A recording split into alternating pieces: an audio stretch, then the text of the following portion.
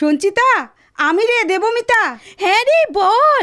উফ, সত্যি আমি জাস্ট বিশ্বাস করতে পারছি না। দেবমিতা, তুই মানে তুই সেই মিতা? আজ কত বছর পর আমাদের আবার কথা হচ্ছে বলতো। এই তুই কেমন আছিস রে? বিয়ে করেছিস? ফেসবুকে তোর ফ্রেন্ড রিকোয়েস্ট পাওয়ার পর আমি অবাক হয়ে গেছিলাম, তাই সঙ্গে সঙ্গে অ্যাকসেপ্ট। তুই কি একাই কথা বলে যাবি নাকি আমিও কিছু বলবো? অন্তত একটু দম নে, তা না হলে তো হাঁপিয়ে উঠবি। ও হ্যাঁ, সরি রে, নে তুই বল। আসলে এতদিন পরে কথা তো, তাই এক্সাইটমেন্টটা চাপতে পারছি না। না না, তুই বল, তোর কথা বল। অবশ্যই বলবো। তোর সঙ্গে নিবেদিতা আর সুচরিতার যোগাযোগ আছে? নিবেদিতার সঙ্গে তবু মাঝে মাঝে কথা হয়, অবশ্য সেটা খুবই কম। 2 মাসে 3 মাসে হয়তো একবার হবে। কিন্তু সুচরিতার সঙ্গে তো তোর মতোই কলেজ ছাড়ার পরে আর কোনো যোগাযোগ নেই। কেন রে, তোর সঙ্গে আছে বুঝি? তাহলে সুচরিতার নম্বরটা দিতে পারিস? একদিন একটু কথা বলবো। নিশ্চয়ই পারি, তোকে দেবো নম্বরটা। তার আগে তোকে একটা সারপ্রাইজ দিতে চাই। এই কি সারপ্রাইজ রে? তুই ফোনটা ছাড়বি না, একটু হোল্ডে থাক। হ্যাঁ, ওকে। হ্যালো নিবেদিতা, আমি রে দেবমিতা। হ্যাঁ হ্যাঁ বল। এই কতদিন ধরে তোর ফোনের অপেক্ষাতে ছিলাম, ভাবছিলাম কবে তুই ফোন করবি। সেদিন ফেসবুকে তুই আমার নাম্বারটা চাইলি, দিলাম, অথচ তুই কেমন পদের ধারি দেখ, নিজের নাম্বারটা দিলি না। এত রাগ হচ্ছিল, মনে হচ্ছিল। এই তো ফোন করলাম, আমার নাম্বারটা পেয়ে গেলি, আর রাগ করতে হবে না। শোন, তোকে আমি একটু হোল্ডে রাখবো, তুই কিন্তু ফোনটা কাটবি না। কেন রে? একটা সারপ্রাইজ দেবো বলে রে। কি সেটা? Wait and listen. Hello hello Sucharita, শোন, আমি বলছি রে দেবমিতা। হ্যাঁ বল। তাহলে 4 দিনের মাথায় তোর হাফ অ্যান আওয়ারটা কমপ্লিট হলো। ফেসবুকে মোবাইল নাম্বারটা চেয়ে লিখলে within half an hour phone করবি। সেই হাফ অ্যান আওয়ারটা তোর এখন হলো, তাই তো? না, এত বছরেও তুই দেখছি একটুও বদলাসনি। শোন, তোর এই অভিযোগের ঝাঁপি একটু বন্ধ কর, পরে একদিন সময় করে শুনবো। তার আগে তোকে একটা সারপ্রাইজ দিই। কি সারপ্রাইজ রে? ফোনটা ধরে থাক, এক্ষুনি শুনতে পাবি। জাস্ট হোল্ড আ সেকেন্ড। হ্যালো হ্যালো হ্যালো হ্যাঁ হ্যালো। হ্যালো, সঞ্চিতা শুনতে পাচ্ছিস? হ্যাঁ, পাচ্ছি। নিবেদিতা, তুই শুনতে পাচ্ছিস? হ্যাঁ পাচ্ছি তো। শুধু সঙ্গে কি আছে রে? সঞ্চিতা? শুধু সঞ্চিতা নয়, সুচরিতাও আছে। আমি, তুই, সঞ্চিতা আর সুচরিতা 4 জনেই আছি একসঙ্গে কনফারেন্সে। Wow, what a great surprise! এটা তুই দারুণ করেছিস। হ্যাঁ সত্যি, এটা কিন্তু দারুণ সারপ্রাইজ। আমি তো বিশ্বাসই করতে পারছি না, আমরা সবাই মিলে একসঙ্গে কথা বলছি। কতদিন বাদে নিবেদিতা, সঞ্চিতা তোদের গলা শুনছি রে। তোরা সবাই কেমন আছিস? আর থ্যাংক ইউ দেবমিতা তোকে এই অসাধারণ সারপ্রাইজটা দেওয়ার জন্য। You R most welcome. তবে তোদের সকলের গলা শুনতে পেয়ে আমারও খুব ভালো লাগছে, আর ভালো লাগবে জানি বলেই তো তোদের সবার সঙ্গে যোগাযোগ করলাম। তাহলে চল আমরা গিয়ে দেখা করি খুব তাড়াতাড়ি। কোথায়, কবে? আমার বাড়ি চলে আয়, এই শনিবার সন্ধ্যেবেলা আমরা 4 জনে মিলে পার্টি করব। পার্টি করব মানে? মানে আমরা 4 জনে মিলে খাওয়া দাওয়া করব, গল্প গুজব করব, ড্রিঙ্ক করব, মিউজিক চালিয়ে নাচবো। তোর বর থাকবে না? আর ছেলে মেয়ে? আর তাছাড়া শ্বশুর শাশুড়ি বা বাড়িতে অন্য কেউ? শ্বশুর শাশুড়ি তো আমার সঙ্গে থাকে না, ওরা আলাদা ফ্ল্যাটে থাকে। আমি, বর আর ছেলে থাকি। ছেলে তো ছোট, তাড়াতাড়ি শুয়ে পড়ে, আর বর নিজেই অর্ধেক দিন পার্টি করে বাড়ি ফেরে অনেক রাত্রে। তাই আমি আমার বন্ধুদের নিয়ে, অফিস কলিগ নিয়ে বাড়িতেই পার্টি করি। কোনো কোনো দিন ও এসে জয়েনও করে। তুই ড্রিঙ্ক করিস? হ্যাঁ, না করার কি আছে? কেন, তোরা কেউ করিস না? আমি করি, তবে অবশ্যই মাত্রা রেখে। এক্স্যাক্টলি, সেটাই উচিত। আমিও সেটাই করি, খাই তবে মাত্রা রেখে। কেন রে সুচরিতা, তুই বুঝি খাস না? খাই না বললে মিথ্যে বলা হবে, কিন্তু তোদের কথা শুনে মনে হচ্ছে তোদের মতো রেগুলার নই। তবে একটা কথা স্বীকার করছি অকপটে, খেতে কিন্তু বেশ লাগে। বেশ জিনিস তা বেশ লাগবে নাই বা কেন? বেশ, তবে এই কথাই থাক। সামনের শনিবার আমার বাড়িতে আমরা সবাই মিলে পার্টি করছি, ককটেল পার্টি উইথ ডান্স। তোর বাড়িতে কেন? আমি আগে বলেছি আমার বাড়ি পার্টি হবে। আর হ্যাঁ, সেদিন বাড়িতে বলে আসবি, তোরা কেউ সেদিন বাড়িতে ফিরবি না। আমার বাড়িতেও পার্টি করতে পারিস তোরা, আমার কোনো অসুবিধা নেই। আর আমার মেয়েও ছোট, তাড়াতাড়ি শুয়ে পড়ে। এই শোন শোন, প্রত্যেক মাসে আমরা একবার করে গেট টুগেদার করব, আর বাই রোটেশন প্রত্যেকের বাড়ি একবার করে পার্টি করব। এই সপ্তাহে আমার বাড়িতে করতে বলছি, কারণ এই উইকেন্ডে আমার বর যাবে অফিস ট্যুরে, আর আমার ছেলে তো ব্যাঙ্গালোরে থাকে, ওখানে MBA করছে। ইস, তোর কি মজা রে, তোর ছেলে কত বড় হয়ে গেল। আমার যে কি হবে, সবেমাত্র 4-এ পড়ছে। সত্যি সঞ্চিতা কিন্তু আমাদের মধ্যে একেবারে ঝাড়া হাত পা, তাই না? তাই তো, সেই জন্যই তো বলছি আমার বাড়ি চলে আয়। ঠিক আছে, ও যখন এত করে বলছে তাহলে চল এই সপ্তাহে ওর বাড়িতেই যাই। ঠিক আছে, বাট নেক্সট টার্ন কিন্তু আমার। আমি তাহলে ড্রিঙ্কসটা নিয়ে যাব। তা কেন? আমার বাড়িতে যখন পার্টি হবে আমি সব ব্যবস্থা করব। শোন শোন, তোর বর থাকবে না, তোর পক্ষে কেনাও মুশকিল। আমার সেই অসুবিধাটা নেই, বাড়িতেই মজুত আছে। আর আমার বরের অত খেয়ালও থাকে না। আমি বরং সবেমাত্র খুলেছে এরকম একটা বোতল নিয়ে চলে যাব। ঠিক আছে, তাহলে ওই কথাই রইল। আমরা সামনের শনিবার সঞ্চিতার বাড়ি মিট করছি। কিন্তু তোর বাড়ি যাব কি করে?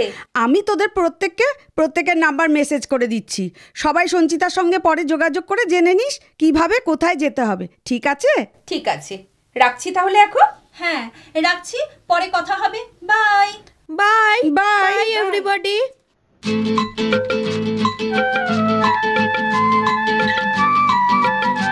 এই শোন, তোদেরকে একটা করে নাইট ড্রেস দি, তোরা চেঞ্জ করে নে, ফ্রি ভাবে বস, রিল্যাক্স কর। তার আগে তুই কি স্ন্যাক্সের ব্যবস্থা করেছিস সেটা নিয়ে আয়। আর মিতা, তোর যেটা আনার কথা ছিল এনেছিস? আমি কিন্তু চিপস আর কোল্ড ড্রিঙ্ক নিয়ে এসেছি। হ্যাঁ এনেছি, এই তো প্রায় পুরো বোতলটাই আছে। Wow, শিভার শ্রীগাল, thank you Mita. এই তোর বর বেশ মালদার মনে হচ্ছে। কি রে? আমি সবার জন্য আইসক্রিম এনেছি, এটা একটু ফ্রিজে রেখে দে, তা নইলে গলে যাবে। আহ, তোরা আবার এসব আনতে গেলি কেন? আমি তো সব ব্যবস্থা করেইছি। তাহলে আর দেরি কেন? Let's celebrate hour union. Debmita, গ্লাসে গ্লাসে ঢাল, আজ সারা রাত আমার খুব এনজয় করব। হ্যাঁ এই নে সঞ্চিতা, সুচরিতা, নে নে ধর। চিয়ার্স। চিয়ার্স। সঞ্চিতা, মিউজিক চালা, উইল ডান্স নাও।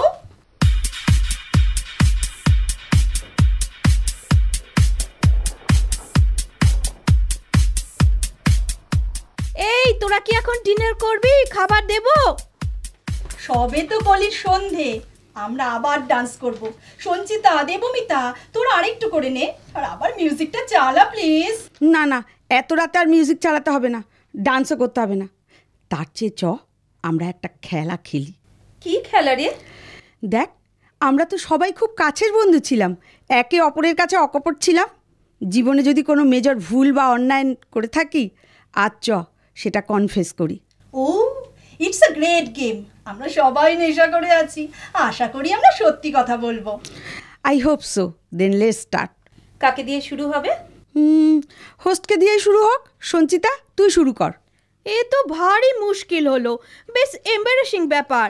এই আমাদের কাছে আবার এম্বারেসিং কি রে?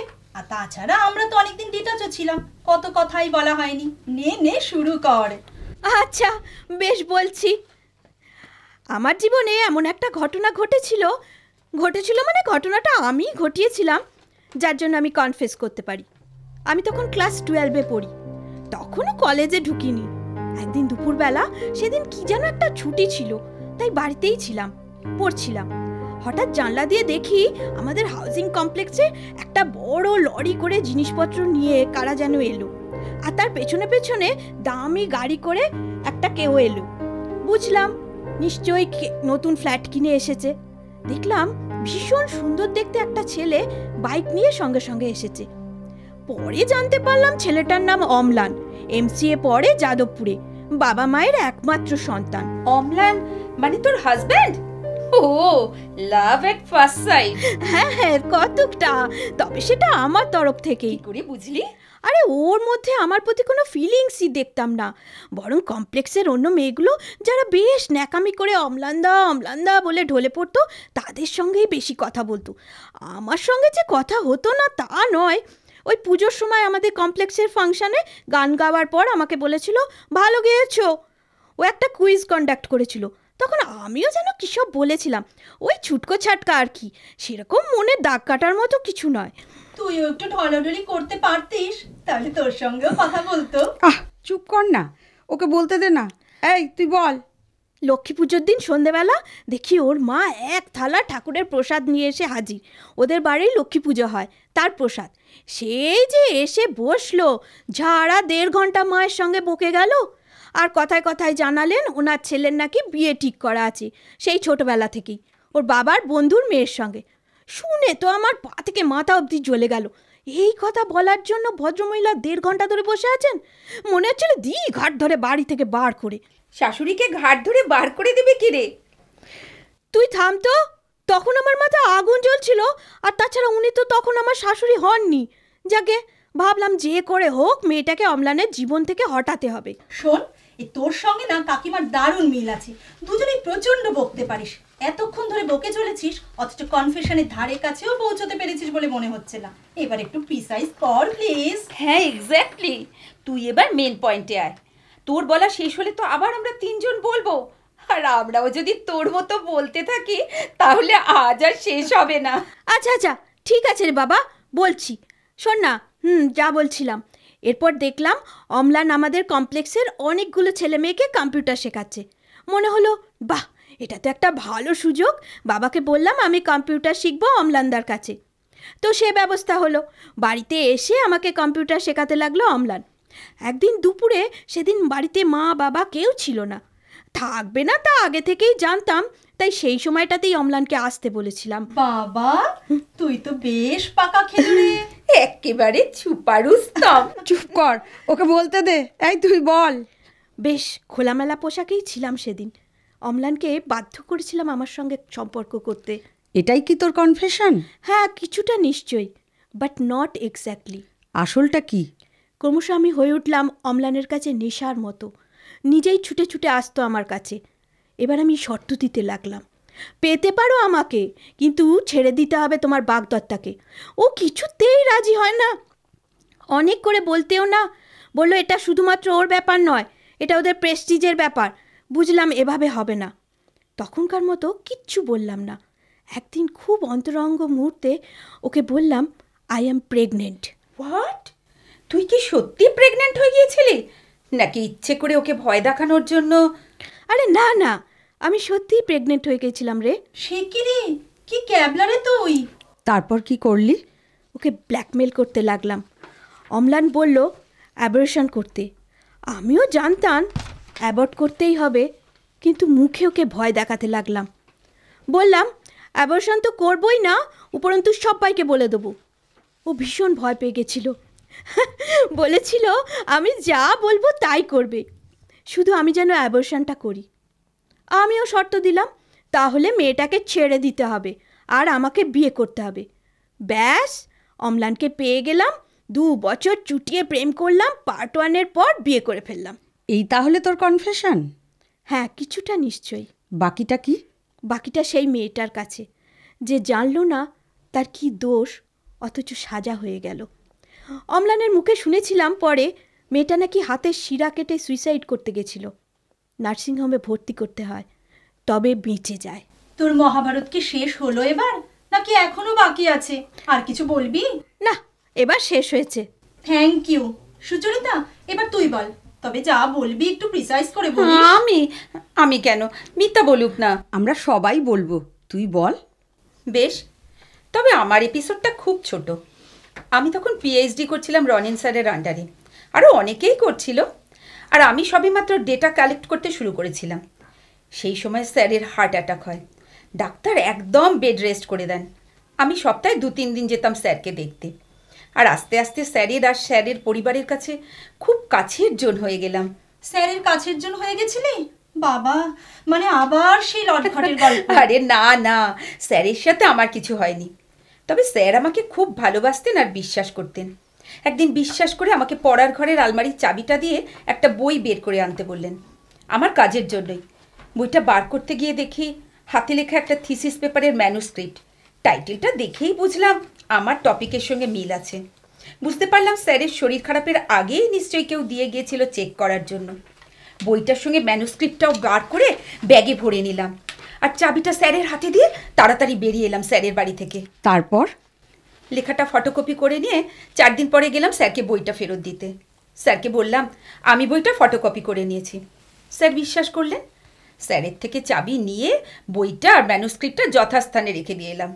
তারপর রেজিস্ট্রেশনের টাইটেলটা মডিফাই করিয়ে নীলাদ্রি স্যারকে গিয়ে বললাম, রনিন স্যার অসুস্থ, তাই আমি গাইড চেঞ্জ করতে চাইছি। আমার কাজ প্রায় শেষ হয়ে গেছে। নীলাদ্রি স্যার রাজি হয়ে গেলেন, আর আমিও গাইড চেঞ্জ করে থিসিস জমা করে দিলাম। আর রনেন স্যার তিনি কিছু বললেন না? স্যারকে কিছু জানালামই না, যেরকম আগেও স্যারের বাড়ি যেতে লাগলাম। একদিন স্যার নিজে থেকেই বললেন, তুমি যদি চাও গাইড চেঞ্জ করে নিতে পারো, কারণ আমার তো মনে হয় আগামী 4-5 মাস আগে আমি বেরোতে পারবো না। শুধু শুধু তুমি ডিটেন করো না। আমি ভালো মানুষ সেজে মাথা নিচু করে বললাম, আপনি যা বলবেন স্যার। তাহলে এটাই তোর কনফেশন যে তুই চুরি করে ডক্টরেট করেছিলিস, তাই তো? হ্যাঁ, তবে কনফিউশনটা শুধু স্যারের প্রতি নয়, সেই মেয়েটার কাছেও। শুনেছিলাম পরে রনিন স্যারের কাছে মেয়েটার থিসিস নাকি রিজেক্ট হয়ে ফিরে আসে।